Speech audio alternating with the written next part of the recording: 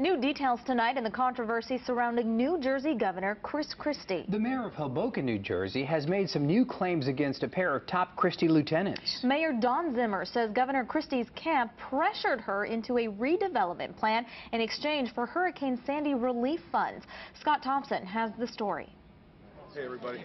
Damning new allegations about New Jersey Governor Christie. You have, the Christie administration using their authority to try and get something. Don Zimmer, the Democrat mayor of Hoboken, New Jersey, says the governor's office threatened to keep Superstorm Sandy relief money from her town if she didn't support a redevelopment project by the Rockefeller Group, a real estate firm with close ties to the Christie administration. Lieutenant Governor pulled me aside and she said, essentially, you got to move forward with the Rockefeller project, and that this was a direct message from the governor. Christie's camp pushed back hard against the claim and in a statement said, "It's very clear partisan politics are at play here, as Democrat mayors with a political axe to grind come out of the woodwork and try to get their faces on television."